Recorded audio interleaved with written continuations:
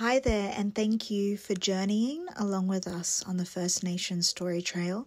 My name's Rebecca Hatfield, and today we're joined by Aunty Jo Randall, Aunty Gloria Strachan, and Aunty Maxine Hegedus.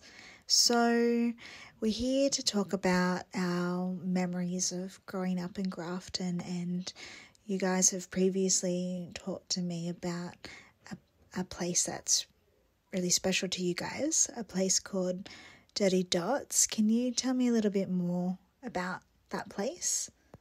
Oh, well, it was where the Saracen is? Mm. It was up towards the railway line, this side. It was a cafe, and you'd walk in and you'd sort of walk in and then you'd step up, and she had all the food there, and you'd go there and you'd get pie and peas. She had a big pot with peas in it, and she slapped the peas on, and oh God, it was beautiful. We used to haunt the place. And was the place actually called Dirty Dots, or was that a nickname? That was a nickname that was there. I don't know where she got it from. Everybody called the Dirty Dot. So was her name Dot? No, that wasn't her name. I don't know what the name was. You know black fellas in there. But it wasn't only black fellas, it was all the white fellas too. And, well, I know we were in there one night, and Peter Ward, and he went up the main street on the wrong side, and then he come down the street on the wrong side.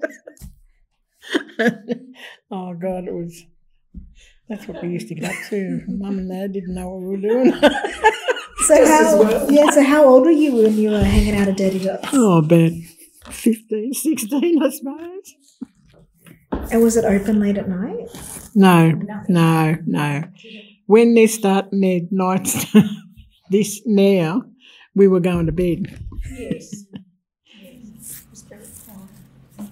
And so what did Dirty Dots look like on the inside? Just a cafe, just a chairs and that in there, and it was only small. The food was good. Yeah. And you can just remember the of the pies and the peas. Mushy peas. Yeah.